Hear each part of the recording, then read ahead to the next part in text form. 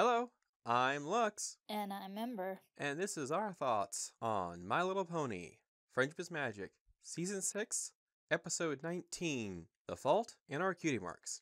Wow, I actually really enjoyed this episode. Gabby is really freaking cute. The scene where I really realized how cute she was, when the song started and she started doing this kind of bouncing thing to the music, I'm like, oh god, that's cute! Yes, she's cute, but could she have possibly been any more hyper? I mean, that was like if Pinkie Pie had wings. I was gonna say, she'd only be more hyper if she met Pinkie Pie. Because those two together, there would be not enough Ritalin in the world to calm them down. And so we can judge on how the story played out that the two of them did not meet in Griffinstone. She only saw Pinkie Pie in Griffinstone. Also, this is like a really nice CMC episode. They've been having a lot of those recently. Oh, I think now that they've found their cutie marks, they're settled down and it's probably a little easier to write them because there's more of a structure around them. Also, it makes you wonder if they're ever going to expand out of the clubhouse, or if they're going to expand the clubhouse and make it more of a professional environment. And since there's a currency in Equestria, will they ever start charging for their services when they suddenly have a lot of people working with them? Or will it always be pro bono? The thing is, we very rarely see money change hands in this universe, and it's usually never between main characters or characters that an episode focuses on unless they're in another location. Like, we've never seen Spike pay for the quills and parchment that Twilight sends him after. We've never seen anyone pay for an order that they pick up from the Cake's Bakery. We have seen money change hands in the market when we're trying to show Fluttershy ways to bargain with other ponies. And if you can't tell yet by the drawing, I definitely found her really cute, and I get this idea. I had trouble coming up with the pose for the drawing until it hit me. Wait a minute. She got her cutie mark as a physical object. Zelda! Dun dun dun dun!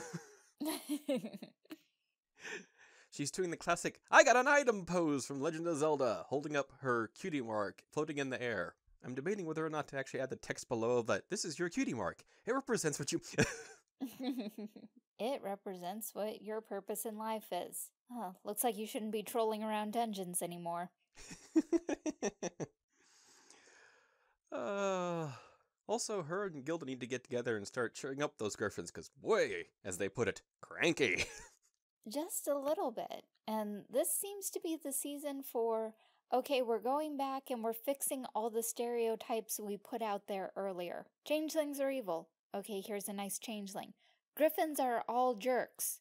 Okay, here's a super nice griffin. Super nice is definitely one way to put it.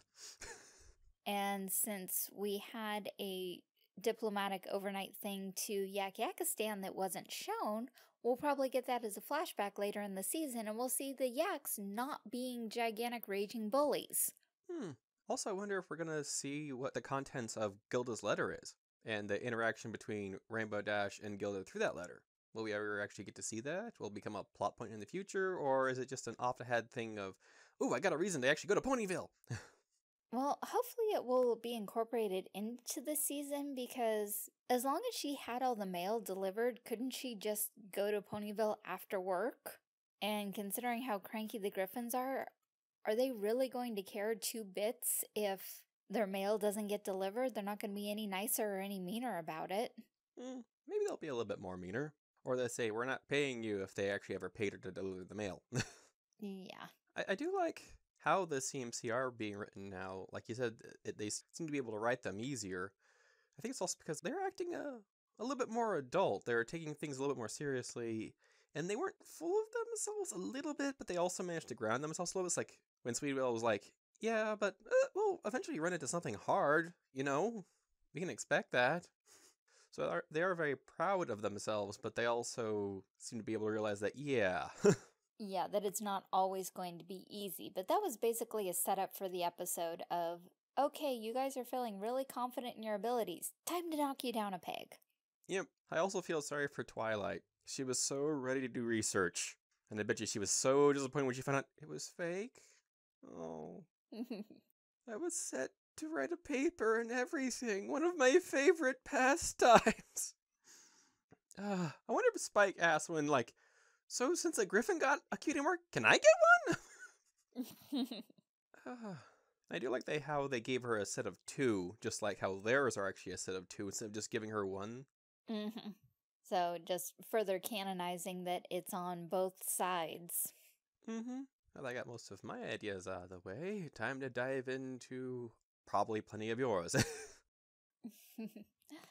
Not as much as you would think this time, as Ah. I said a lot of it early on. It was kind of succinct. We do need to discuss the title. The Fault in Our Cutie Marks immediately brought to mind The Fault in Our Stars, which, though I have neither read it nor seen the movie, everything that I know about it says that that is a tearjerker of a book. So I don't know if they were referencing the book or if they were referencing, supposedly, according to Wikipedia, the author said that the title was inspired by, which was actually part of Shakespeare's Julius Caesar, where it goes, "The fault, dear Brutus, is not in our stars, but in ourselves, that we are underlings." So, not that they haven't referenced some very adult stuff with 28 Pranks Later, but The Fault in Our Stars, though it is technically a young adult novel, it deals with very, very serious real-life items. I like the fact that we didn't spend the entire episode really figuring out that, oh, since we can't get her a cutie mark, we can at least show her what she's actually good at. We didn't take the whole episode just to get to that point. Because there's a lot of shows that would have taken the entire episode just to focus on that part of the story. There wasn't really much comedy in it. It was just a very nice, bright, happy episode. There was a lot of fun little moments. I liked the montage that was inside the song. Oh, do you have any particular thoughts on the song itself? It was okay. They've had better, but it definitely kept up with Gabby's energy level. Also, it looks like Ponyville could use a couple more griffins that are nice. Because they are strong. Well, she said it, the strength of a lion and the wingspan of an eagle, that's, a pretty good combination. So it looks like they're right up there with the strongest of Earth ponies. Mm-hmm. Also, I think bucking's quicker than having her pick the apples. Probably, but we had to show that she could help everyone at everything. What I want to know is, how did she manage to grow up that nice with no example in Griffinstone of what nice is? And, kind of how old is she? Who are her parents? Because without an example of kindness, how did she avoid falling into that whole Griffins are all about money and being antisocial and grumpy that is the stereotype for the Griffin Kingdom? Well, based on a couple of things, I think griffins kind of start out nice when they're younger, but it's an environment that kind of shapes them. I think she was one of the lucky ones, as it were, to stay nice as she grew older. So that's my theory anyways.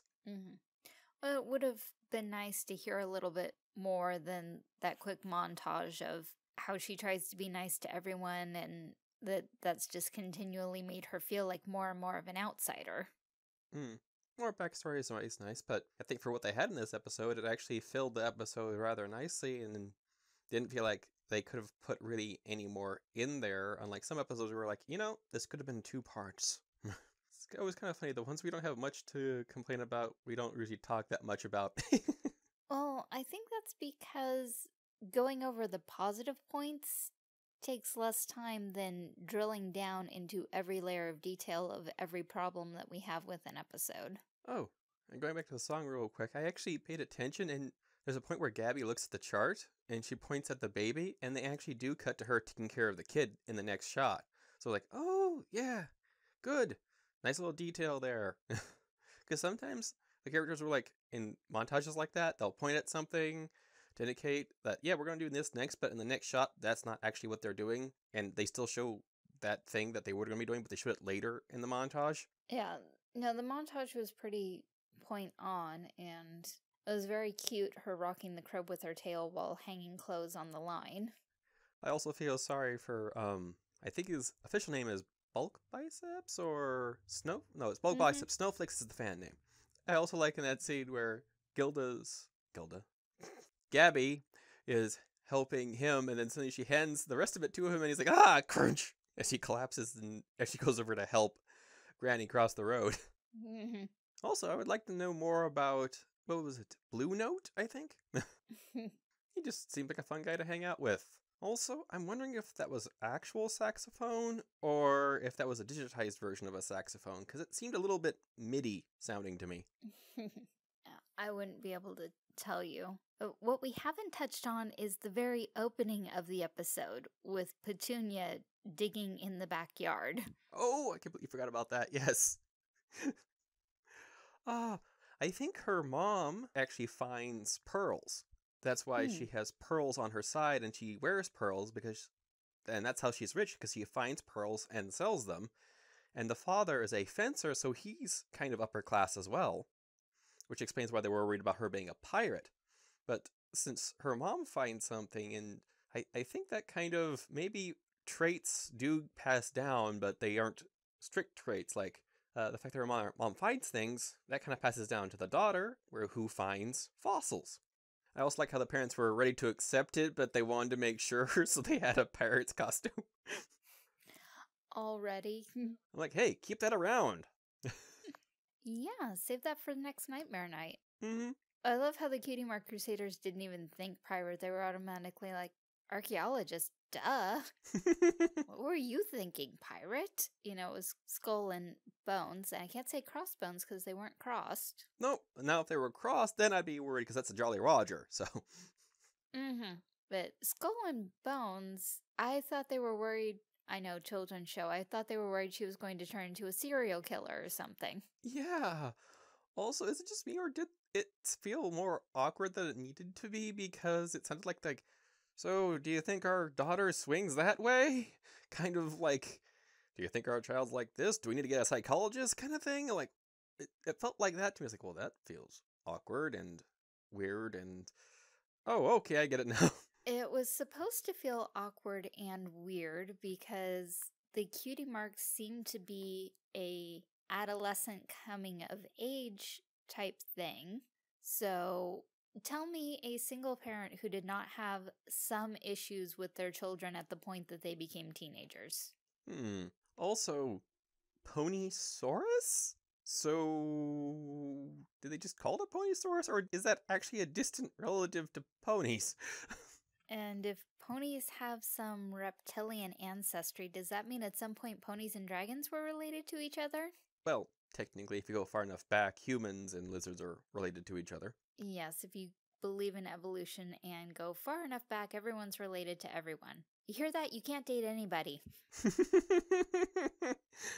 Unless you're in certain communities. Or certain states, for that matter. But yeah, the moment I saw the key mark, I was like, I can kind of see where the parents are coming from, but I think they're perfectly fine. Also, how did she get her cutie mark if she hadn't dug up anything before? Or did she dig up some other stuff before? Or was it just from the fact that she researched a lot of stuff? Hard to say because we've had it established that a lot of ponies have their cutie mark and don't know how to make best use of it, like trouble shoes and bulk biceps and diamond tiara. Mm-hmm. I'd love to see more of Diamond Tiara now that she's quote-unquote reformed. I'd also like to see her interactions with her mother now. Well, overall, I thought it was a good episode. Had a nice flow to it. Very enjoyable to watch. And I caught some more stuff the second time through.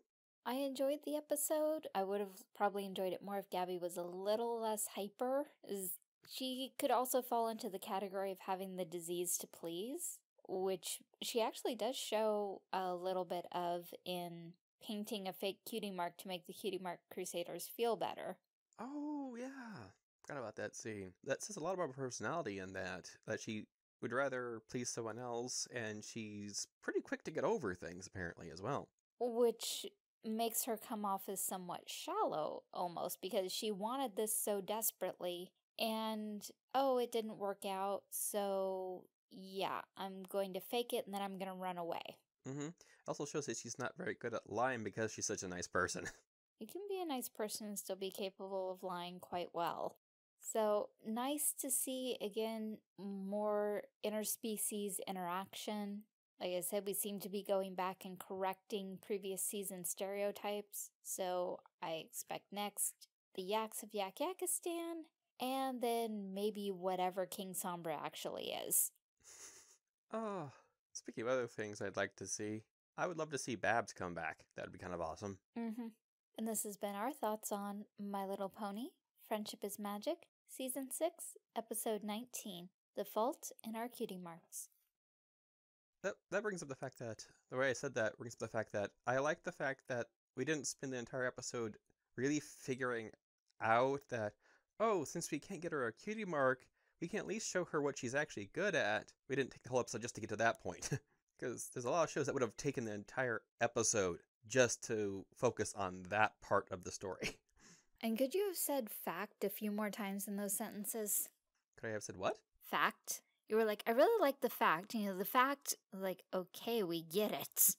I didn't realize I was saying it that often. Not as bad as our alsos and my yas, but still. I don't have much to nitpick on the episode. I gotta pick on something. Thank you for listening. If you've enjoyed this, please subscribe. If you enjoy Lux's art, you can find more on DeviantArt and Tumblr. Really like Lux's art? He also has a Patreon page and does take commissions. Please check the link below for commission availability.